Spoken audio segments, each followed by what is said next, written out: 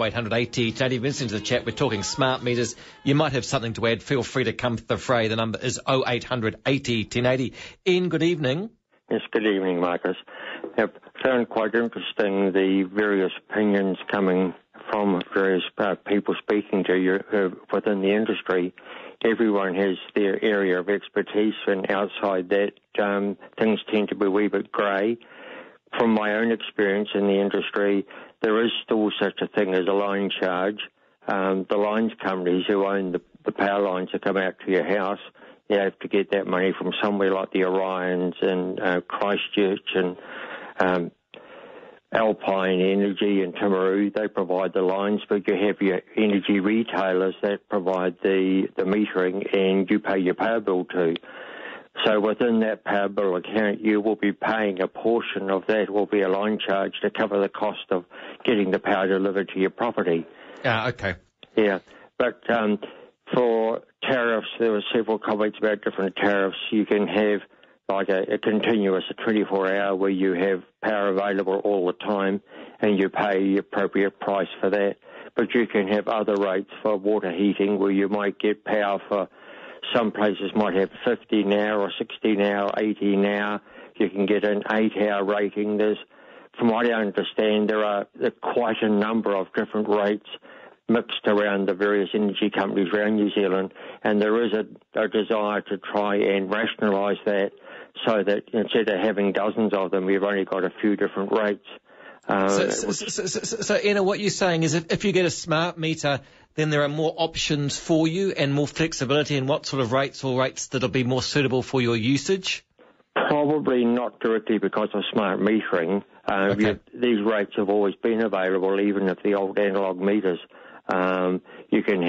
You might have 2 or 3 meters on your switchboard with a appropriately relay that will turn the power on according to what the load shedding or the availability is going to be on that rate that you have. So you might have one rate for your range and your normal appliances in the home all the time, but your water heating could be controlled. You might have underfloor heating.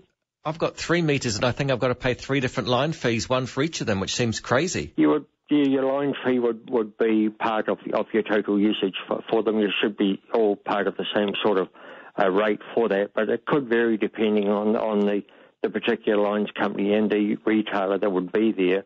But the smart metering, it's something that I think probably for the people in the homes, you've got a meter box put out of the house, people come around and replace these. It's something new, it's something different, it's new technology. Little information is made available to the homeowner. They don't understand it. And when you don't understand things, you start hearing different stories. You don't know what to believe. And the words of paranoia has been used, but it's misinformation or lack of information. Ignorance loves a vacuum, doesn't it? Yeah, it doesn't help. The ones involved in the area that I live in used to have we like cell phone modems in there with a wee aerial on them. Some of the aerials are sort of like the thickness of your thumb and the length of your long finger. That is part of an aerial that will communicate just like a cell phone. And as some said, it's just short bursts of energy, just like sending a text message from a cell phone. Yeah. But they have the advantage that the retailers can, if you don't pay your power bill and they're ready to disconnect you, they can do it remotely and turn your power off and turn it on without anyone going to the property. Is it an advantage or a disadvantage that they can turn your power off? I suppose it means you've got to pay your bills. Yeah. Well, it'll happen in every region. I would say that the energy retailer power is being used by someone and they're not paying for it. So if you look at it in the eyes of the law, basically it's almost like they're not paying the bills and they're stealing power in a sense if it's not controlled. Ian, do you work for the power companies? I do work for a power company, yeah. Yeah, okay. Thanks, Ian. Ron, good evening. It's Marcus.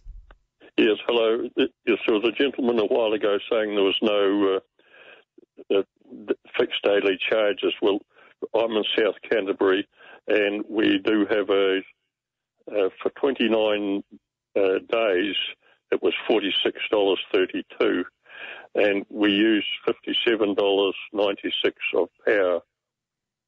So, and the meter, I couldn't read it. You would need it's pulsating and gives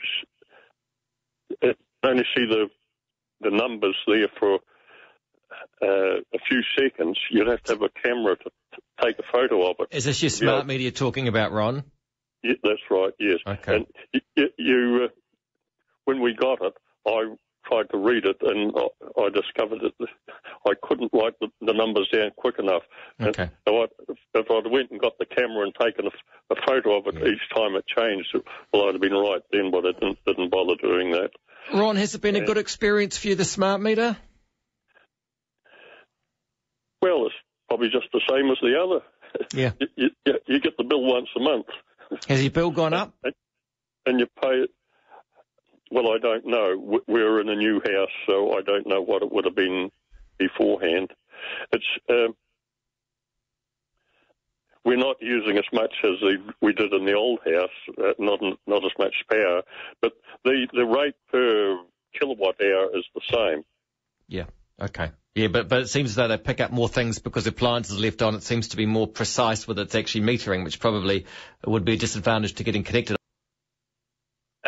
About the power companies, I think solar energy's really done a bad job in promoting itself. I mean, I look at those skyscrapers in Auckland and I think, well, couldn't they have solar panels on them and those buildings being self-sufficient in energy, running computer costs of 400 stories high if you want to go that high? Yeah, well, I think all the information is that solar is going to become increasingly available. I mean, there's solar-powered roads now. I mean, solar combined with the Tesla battery. You know, I mean, we might be free with the power companies before too long, before I need to have my smart meter. And people, how much your power has gone up since you've got the smart meter? It seems as though normally it does go up. It never comes down. FYI, we have refused to have a smart meter installed due to high levels of electromagnetic radiation from them. No long-term research on the impact of this EMR. There we go. So I think you can refuse, but not for too long. They might actually say you've got to actually have them eventually. And what does Consumer Magazine say?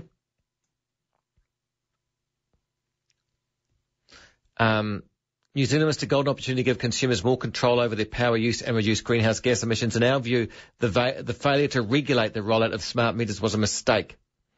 Power retailers need to be clear and accountable on how they handle and protect the personal data collected by smart meters. Companies' privacy policies should include information on how they use smart meter data. Yeah, they'll be selling it all over the show, one would think. Yeah, g'day, Marcus. Marcus. Hi, Brian. Oh, g'day. I'd like to talk about the smart meters.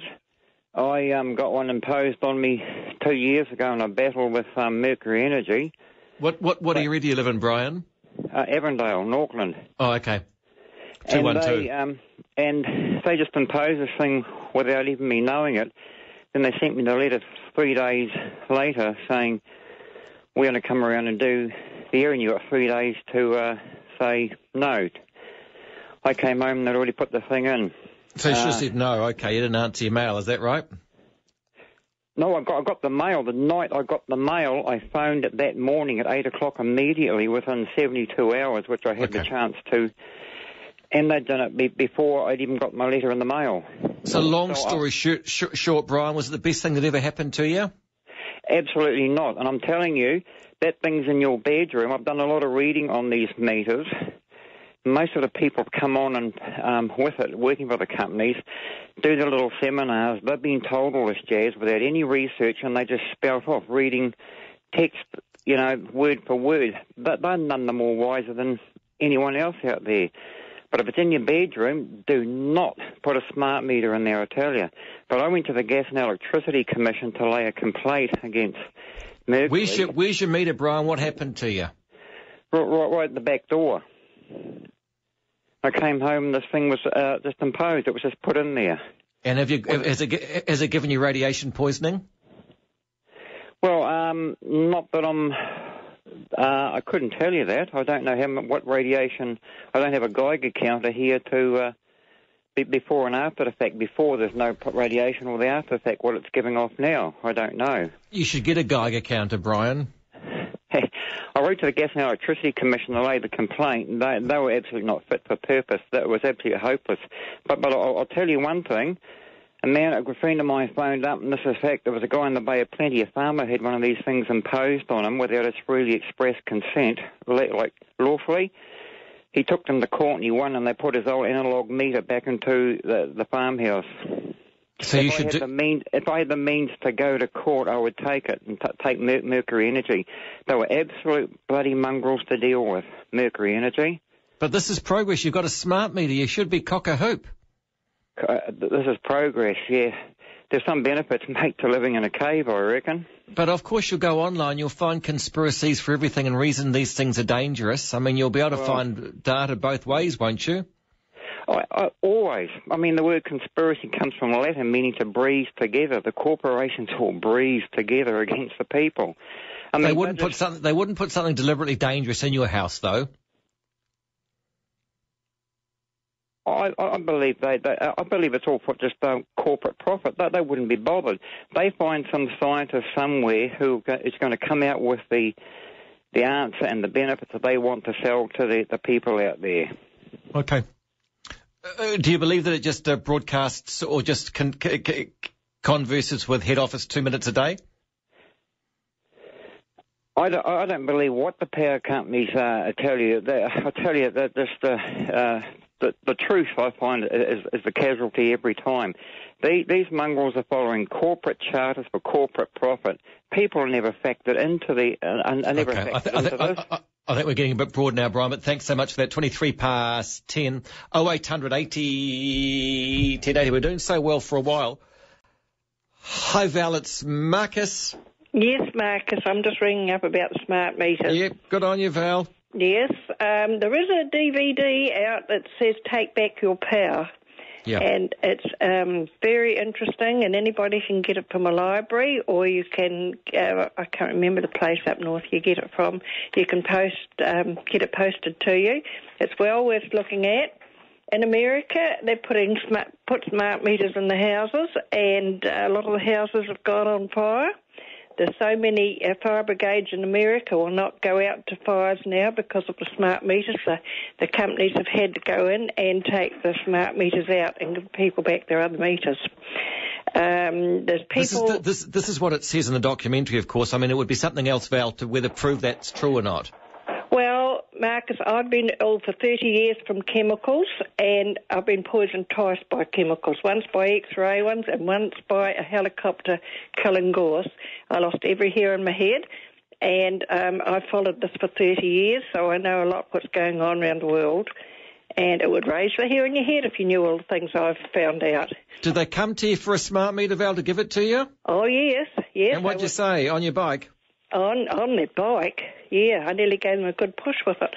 But, did your hair grow back? Yes, it did, actually. It grew very well. I wore a wig for a year. Yeah. And hardly anybody knew that I was wearing a wig, but I am very used to what's going on in this world with chemicals and radiation. Okay. So no smart meters for you. They're a bad thing. Absolutely. Wouldn't have them in the town.